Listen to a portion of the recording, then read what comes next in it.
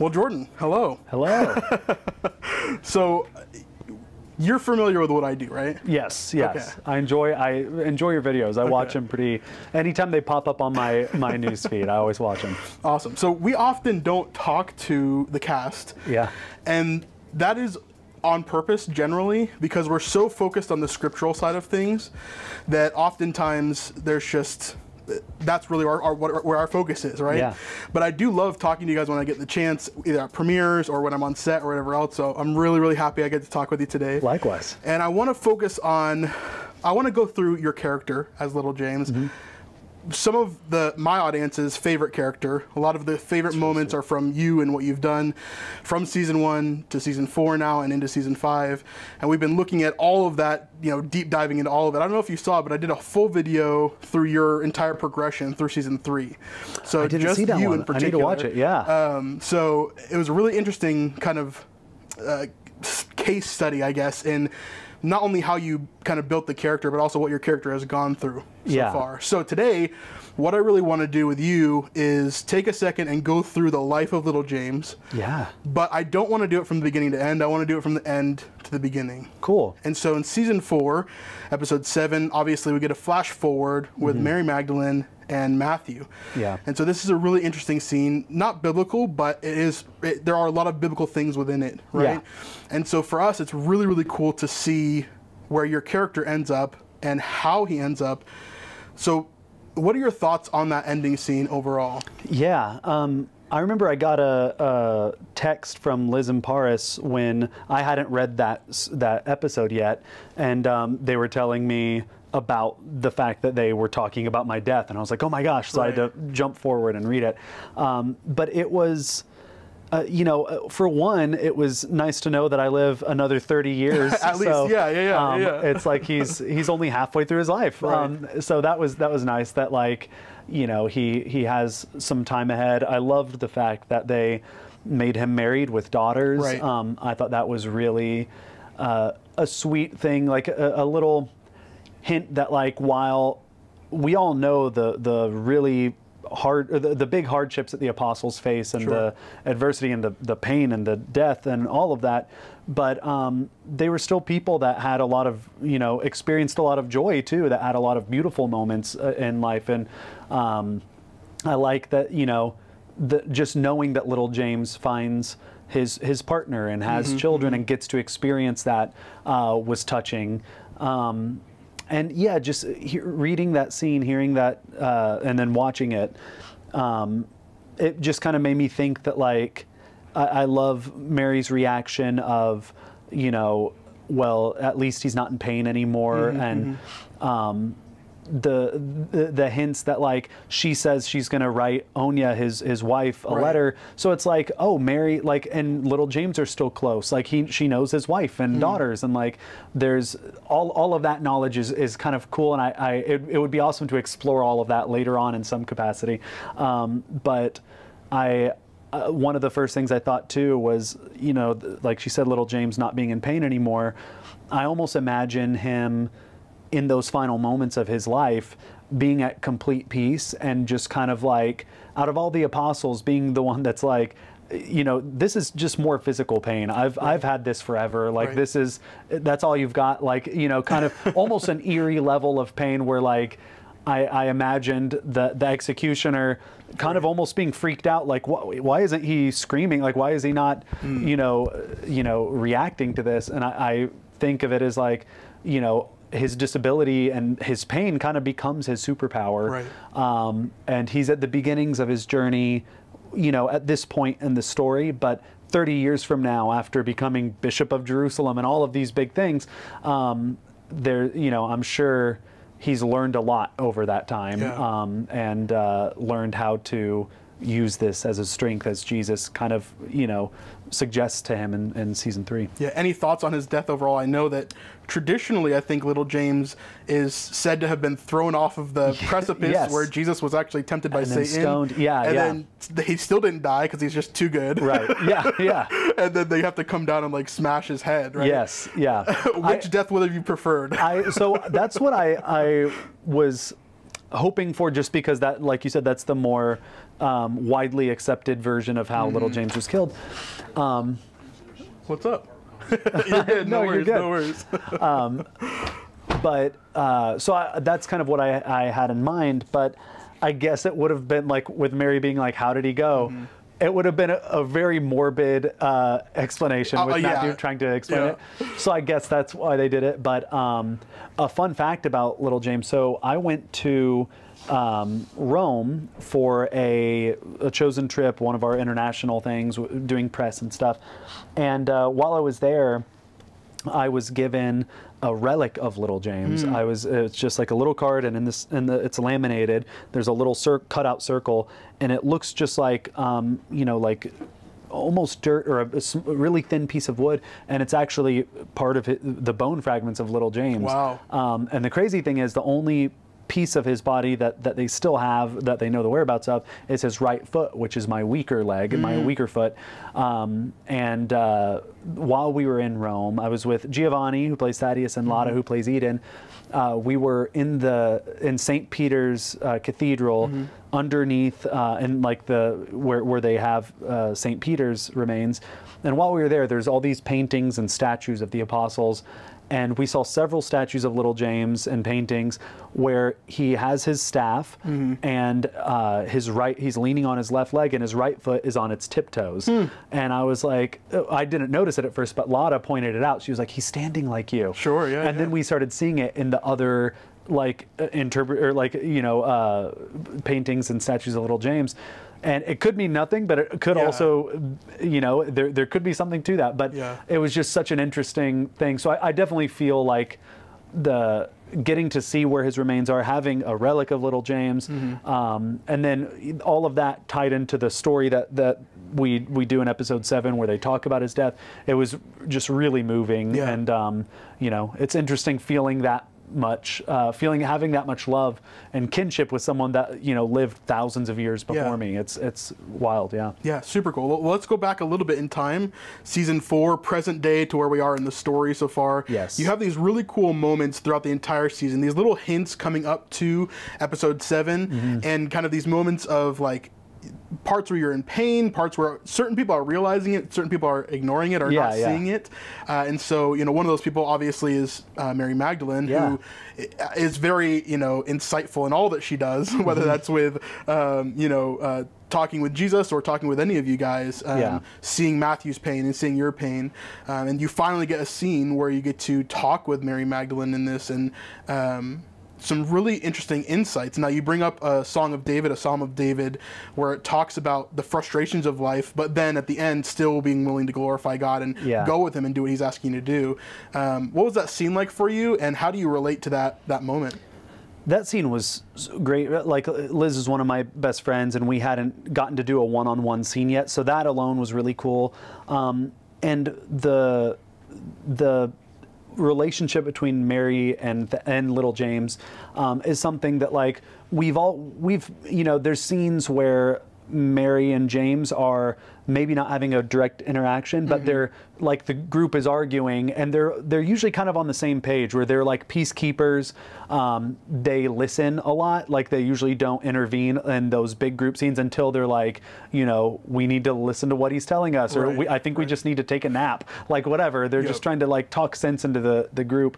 So it makes, and they've also been 2 of the first 3 followers. So I like the fact that they kind of started to finally show, like, hey, it makes sense that they would be close, and they're kind of like kindred spirits. So yeah, I loved that scene. It meant so much to me, and I loved that. A thing I was concerned about whenever we had, which we'll talk more about, but the little James and Jesus scene, I was worried that, like, oh man, I don't want that to be the end of little James's story. So I actually went to the writers while we were still shooting season 3, and was like, hey, what if, we know little James isn't getting healed, so what if his condition worsens? What if it gets, because that's what my grandpa had, it was like a form of Lou Gehrig's disease, and was one of the most loving, faithful, kind patient people I've ever known. And it was frustrating watching his body just kind of deteriorate and shut down, but he never lost his positive attitude. He was always so, you know, just uplifting of everyone. And I would love, I was excited at the prospect of portraying a little bit of that in James. Like, his body's getting weaker, but his faith is growing stronger during all of it. But also showing, like, that, you know, while he may understand, like, he may accept the words Jesus told him, but it doesn't mean he has to like them necessarily. And it's almost like if you're going through a breakup and someone dumps you, your friends could all be like, you know, you're going to find your person, like, it's going to be okay. But you're like, no, I've accepted this person left me, but I don't like it. I feel like crap. You know, I'm never going to find love again. And you have to actually live it and go through it, to then look back and be like, oh, okay, yeah, I see what they meant. Like, it was okay. I am okay. And I think little James is on that journey. And my wife and I, we always say following Jesus is better, but it's not easy. And just like the Bible talks about the narrow road, right? This is a road that's harder. It's a road that is uncomfortable, but it is better in the end. I like that. And I think that it's a cool, like, sweet moment where in the midst of all of this, you know, hurt and kind of fear that, you know, there's a lot happening, and they're still grieving Rama, and you know, they feel bad for their friend, like for Thomas, who's especially grieving, and there's Jesus is kind of doing things and saying things he hasn't done or said before, and there's a lot of confusion. So I liked that in the midst of all of this chaos, you get to see Mary and little James, who are two of the more steady characters in the group, kind of have like this moment of like understanding in each other, but like there's some lighthearted, there's joking, there's like, you see the love all of these characters have for each other too, and that kind of stuff is very much needed in the show, especially as we you know, continue to go down this path. Absolutely. Let's jump back. Season 2, obviously a massive season for your character, and even for you in a lot of ways, of connecting with those moments. I've seen a lot of interviews about you talking about this, but will you give us a brief kind of overview about what you've been going through and what you've been through your entire life? I know some of my audience know, most of my audience will know, but some of them I think are catching up. So. I mean, the cliff notes are basically that I was born 2 months premature. Is this me personally? Or So I was born 2 months premature, which led to cerebral palsy and scoliosis, and underwent a bunch of surgeries, was always in and out of the hospital. Because of that, I couldn't play sports as a young kid, so I found acting and started doing community theater. I played Tiny Tim, was my very first role, and fell in love with acting. And then it kind of turned into, like, once it became my career focus in my teens, I was like, I'm just diving head first. I was met with some resistance in the film and television world. Theater, it was fine. I always felt included. It was like this community and the camaraderie. And then in film and television, there's a lot of it is like, you know, the way that, like, a lot of it is optics, and like they have a certain type in mind, and like there's body image stuff, like where they're, you know, telling, my sister was 12 acting too, and they were like telling her to lose weight and clear up her acne, and like it's like we're kids. So there's a lot of it's gotten better, but especially then there was just very specific body types you had to have in order to like kind of gain traction. So then once I was met with that resistance and was being told that like I had to tone the limp down or try to lose a limp, it became this thing where I had resentment for my disability. I didn't ever consider myself or want to call myself a member of the disabled community, because it's like, no, that's a bad thing. Like, and I, you know, was just really frustrated with the fact that like I felt like there was this curse that was preventing me from realizing the potential of this gift that I was given for acting. So I didn't know what was going to happen. I felt stuck. And then The Chosen came along, and season 2 is where, you know, Dallas and our writers decided to embrace that. Because I already had season 1 written when I was cast, so we didn't mention it then. But then season 2, we made it part of the character, and it was liberating. For the first time, I could play a character and I didn't have to focus on not limping. I was just like, oh, I can just be me and be present. And which is probably super hard to relearn. Yeah. It's so, you feel self-conscious. You feel like, you know, it's something that like every day, every moment, prior to that, my focus was trying not to limp, even in public, like not wanting people to look at it or notice it or ask about it. And when they did, it felt like, you know, normally it was harmless. Like most people weren't asking in a negative way, but it was just like, oh man, they saw the thing that I hate about myself. And then in The Chosen, getting to like, you know, lean into that, pun intended. It really was the biggest blessing, because it freed me of that. And I still have insecurities about it. There's still moments where I'm like, I revert back to that.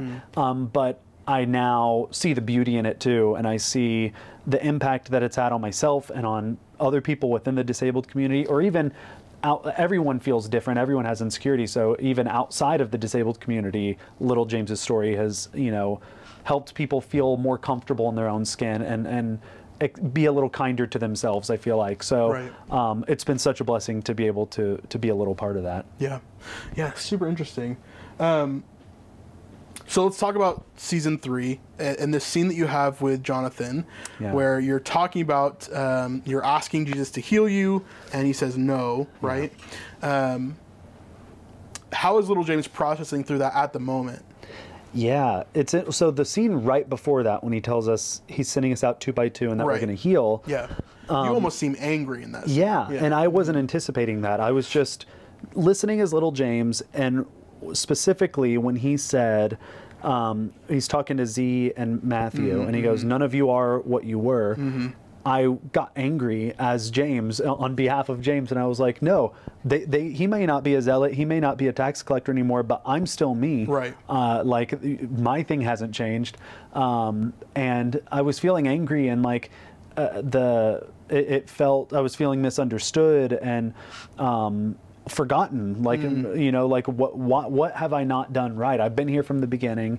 I'm not asking to sit on your left and right hand, like, or side. I'm not like trying, I don't want glory, I don't want any of that. But it's like, what have I done wrong? Why have I not been worthy of being healed when you heal strangers? And so going into that scene, I'm glad we shot that one first, because it informed my mindset going into the scene with Jesus, which was kind of anger, like where little James is usually very soft-spoken and non-confrontational, but in that one he kind of comes in a little bit like you know, bolder than he normally would. And it was interesting, you know, like feeling the letdown initially of him like saying, yeah, but what if I don't heal you? And kind of like the desperation of like, yeah, but like I'd have this story, I could tell people that you healed me, and like he's like, yeah, but a lot of people already have that story. So it's like you see little James kind of go through these different stages of grief in that moment, and that was just such a powerful scene for me, where all I had to do was be present and be with Jonathan, like in that one in particular, because it's all things I've felt, it's all things I've wondered.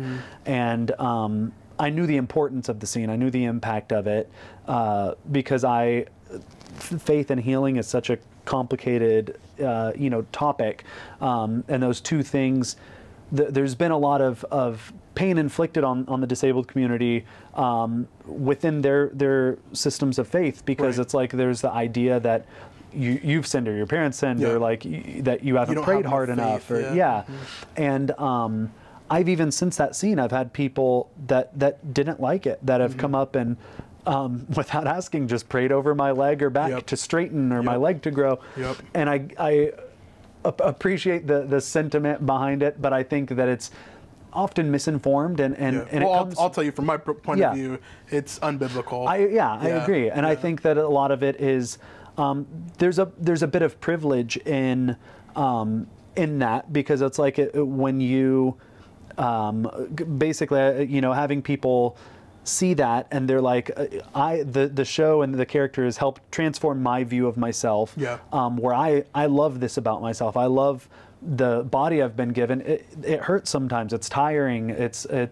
I can't tie my right shoe because of all the metal in my body. But it's like, it's made me who I am. It's made me the dad I am, the husband I am, the actor I am.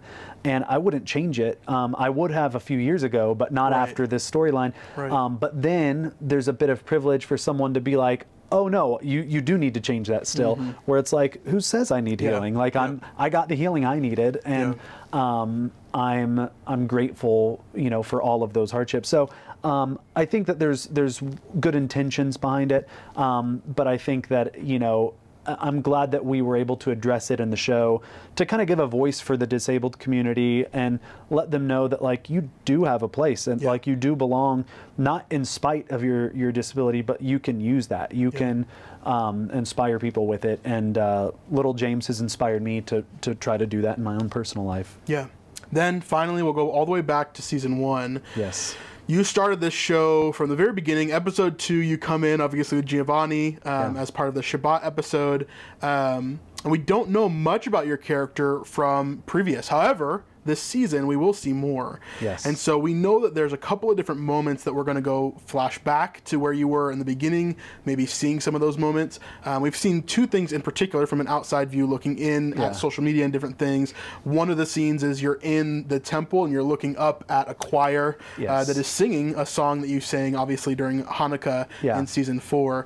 I was really sad that they didn't bring back the original song that you sang. I know. It would have been fun to see that there, or if they are going to bring it back another point, it would be cool. Who knows, and then obviously we've seen another point of a flashback of you, younger version of you, within a choir. Maybe you're trying out, maybe something else is happening there. What are your thoughts on James' earlier years and maybe who he was before he met Jesus, and what's kind of going on there in terms of that, and maybe into season 1 a little bit? One thing, I had never talked to the writers about this, but they kind of, I think, were on the same page where little James, he is like, he's meek, he's you know, he's timid, he's soft-spoken, he's not quick to speak, but I think being a character that, disability aside, just being a smaller guy, but then especially considering his disability, he would have to be pretty thick-skinned and pretty tough to make it, and to deal with the bullying, the people that viewed him as unworthy, that didn't think that, you know, thought he sinned or his parents sinned or that he didn't have enough faith or whatever it is. As damaging as some of that stuff has been to people today, it was probably tenfold back then, and could even lead to death way more often. And I think that he'd have to be, you know, have some fire to him. And you see a bit of that even in season 4 during the stoning, where the 3 people that fight the Pharisees off are James and the 2 Simons, where I love it. It's like little James would be the last person you would expect in that, but he's like right there. And I loved that they put that in the script. And when you see a little bit of James, his backstory, I think you'll see a bit of fire, like where you'll see a little bit of like you know, that toughness he would have needed to survive. And I feel like a lot of the, you know, slow to speak qualities of his are learned behaviors once he met Jesus. And then you see a little bit of it pop up here and there. But yeah, I'm so excited to explore that, and the idea that you know, season 1, little James, we didn't focus on the disability. I was actively trying not to limp because I didn't know where we were going with the story. And it was even by accident. They asked one day, they're like, hey, does anyone want a walking stick for this scene? And I was like, I'll take one. And I was the only one that took one. And it became it works now. So it was interesting going back, like the way I make sense of it now, because I was trying not to limp then, but I view it as like little James would have likely been trying not to as well, for his own safety. And then also, you know, it makes sense that it's gotten more prominent as we've gone on, because naturally it would. You know, there's no modern medicine. He can't go to the spa and get like a medical massage or anything. He can't get a metal put in his hip or his back like I have. So it's been really it'll be interesting for fans to see James, you know, a little further back and see how far he's come in this time. That's one of the things I love most about the show, is just the perspective that we're given from the growth of these characters and to see that. So man, I'm super excited for season 5. Super excited for what you've got in store for us for little James. And I know my Patreon people were asking just to tell you basically, hey, they pray for you all the time as part of their prayer groups and things like that. They really love what you do. So I really appreciate your work and everything that you've done for the show and what you're doing. So, likewise, thank you for everything you're doing. I love your analysis. We've even talked about it as a cast. We're like, man, how does he figure this stuff out? Where it's great. We're all big fans of yours as well. So thank you, man. Thank you so much. I appreciate it. Of course.